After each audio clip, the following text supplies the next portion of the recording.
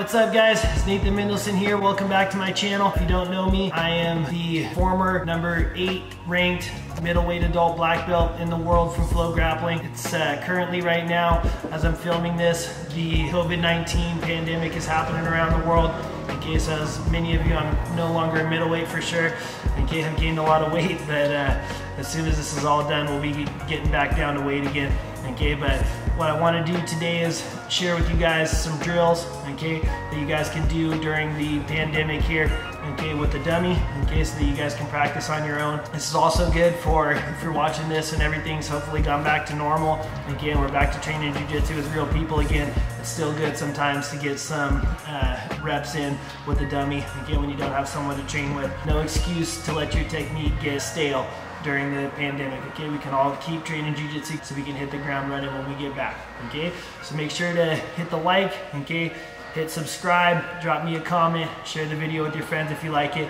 All right, so let's get into it. Okay, me and my buddy Dummy are gonna show you guys some stuff today.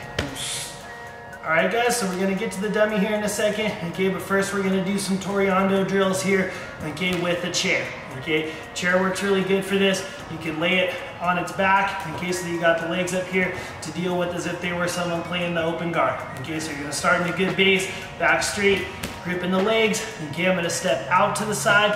As I step out to the side, I'm gonna push his legs to the side. As I do that, my opposite leg comes back. Okay, so I push it, come back.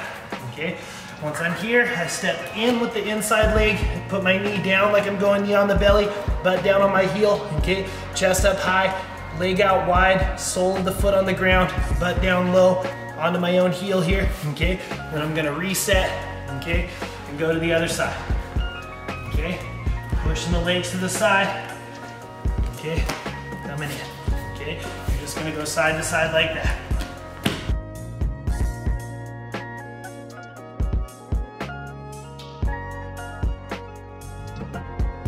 All right guys, so drill number 2, okay, is gonna be similar to drill number 1, okay, but this is gonna be my X pass, okay? So now my outside hand here, okay, this one is gonna go on the top of the chair, okay, instead of on the other leg, okay? And I'm gonna step in here now, okay? So now I'm splitting the chair's legs, okay? We're gonna imagine this is my partner here, okay? On the ground here, he's playing a reverse De La Riva, okay? If he was out here, he'd be De La Riva-ing me, okay? He's giving me bimbola. Okay, so I've stepped it in here, okay, boom. Okay, now I've got him here in the reverse De La Riva. So this inside leg is hooking my leg here, okay? So another way to set up a Toriando type pass, okay? It's gonna be a little bit different though, and I like it even better, okay? So what am I gonna do now? I'm gonna step out to the side. As I step out to the side, I'm gonna kick this leg back. Okay, I've got to be putting some weight in my hands. Okay, you're imagining here, this would be you holding on your partner's collar. Okay, down kind of low. This would be your hand low on your partner's pant leg here. Okay, so this allows you, when you push your partner's heel down, it's going to pin it to his butt, and this hand is going to be kind of in his belly button. So you can put a lot of weight in your hands here. That makes it really easy for you to take this inside leg. Right here, you're in his grill, right? He thinks you're trying to knee slide him or something. He's pushing off on you. He's working this De La Riva. So all of a sudden, you kick this leg back. Okay, and it's really important that you kick it really high. Okay, kick it hard. Okay, and also that you're pushing this leg down. So he's using a reverse De La Riva hook here. He's gonna try to be extending that leg to keep the hook on my leg. Okay, so I put my weight in my hands. I kick that leg hard. Okay, me having my foot out here in my hands, I still got 3 points of base here. So it's really easy for me to keep a good balance here, even though this foot is off the ground and my leg's way up high in the sky, okay? So I'm always trying to keep a good posture. As I do this, I kind of bend forward and I kick that leg up high, okay? The next place that this foot is gonna touch the ground is gonna be right in knee in the belly position. It's not gonna touch the ground back here. It's gonna go high, and I'm gonna stomp it here, okay? And this is why we call it the X pass, because here my arms end up kind of crossing like an X, okay? And I'm always pushing this leg out of the way. His guard and his everything's over here, okay? This makes it hard for him to set up his guard again, okay? Now I come in here, I can start to let go here as I come in, and I put that knee on the belly again, okay? And now I reset, other side, same thing, okay? I'm here in the guy's grill, okay? leg out, kick that leg back, step in, shoving this leg out of the way, knee on the belly.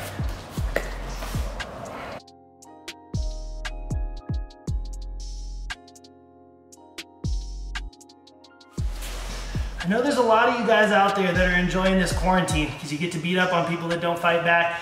I see all you guys that like sitting out during sparring. You guys are probably loving this time, okay? Just playing, but this is actually good for you, okay, to practice your knee on the belly flows, okay?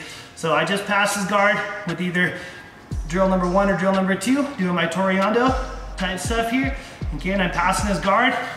Now I've got him stuck in a knee on the belly. Okay, now I'm gonna practice my flow. Okay, so what am I gonna do? I'm gonna put my hands on my partner. Okay, my knee is now gonna come and touch his ribs. I've got my knee touching his ribs. Okay, I'm not gonna jump. I'm not gonna take my weight off my partner. I'm gonna put my knee on his ribs. I'm gonna keep all my weight on my partner, okay, with my hands, but also in my legs. I don't take the weight out of my legs. Now I pin my heels to my butt and I wheel my feet across. Okay, as soon as my foot comes across, my foot hooks his hip, okay, and then right away I push back. I push back and I take my hands off my partner. As I do that, I stick my leg back out again, and I'm now into a really good knee on the belly here again. Okay, all my weight heavy on my partner's waist. I've got all my weight in my shin, okay? I've got only one part of my body is touching the ground when I do a knee on the belly. It's only this outside foot. This foot here, the side of my knees on his belly, doesn't touch the floor.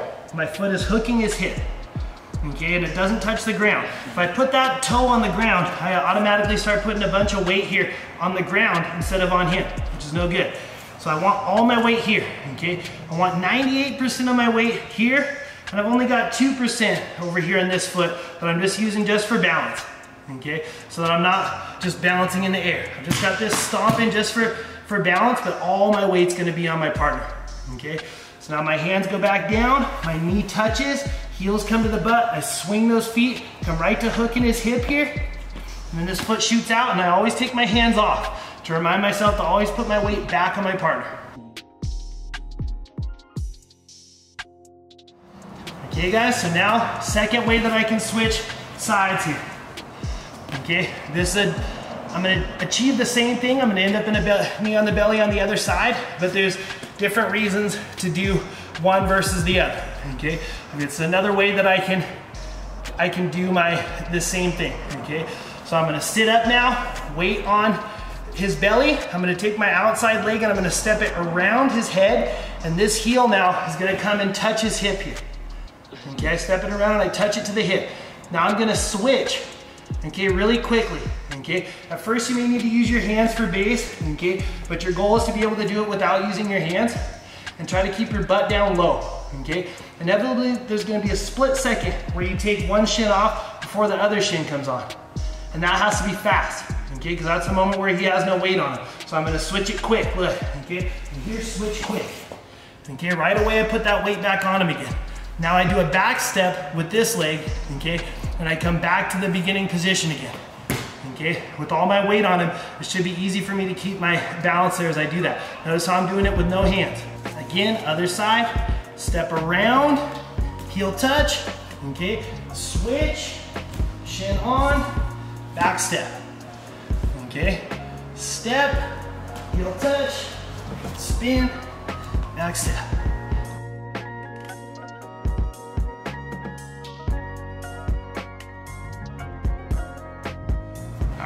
Now, third version, okay, we're gonna combine the two to do rotations in one direction, okay? You can do this, put it on a timer for like 1 minute one direction, 1 minute the other direction. So I do move 2 and then move 1, or move 1 and then move 2, whichever one you wanna do, okay? Moving in one direction, okay? Working counterclockwise and then clockwise, okay? So I'm here, boom, and then the other. Remember, it's a flow, so it's supposed to be smooth. This allows you to surf on your opponent, okay? And it allows you to react to his movement, okay? Without always having to be locked, you can flow around your partner to keep control as well, okay? And you can switch sides.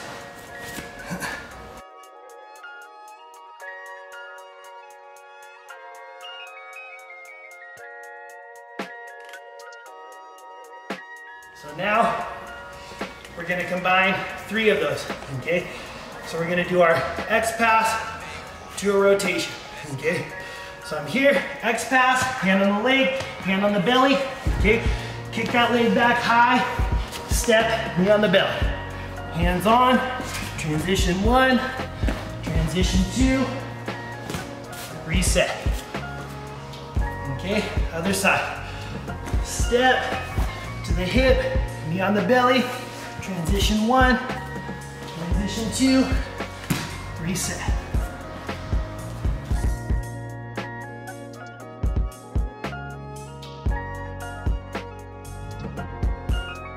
All right, guys, so that's the first round of coronavirus drills for you guys. I got another one coming up with the rest of them here soon. Okay, I'm getting back to posting consistently to YouTube. Okay, so stay looking for my videos, share them around, tell your friends about it, and make sure to like and subscribe.